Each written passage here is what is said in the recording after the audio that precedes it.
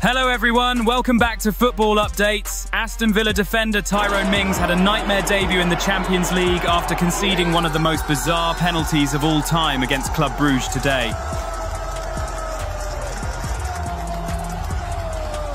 Mings picked up the ball when Emiliano Martinez passed it to him from a goal kick, thinking that play hadn't yet restarted.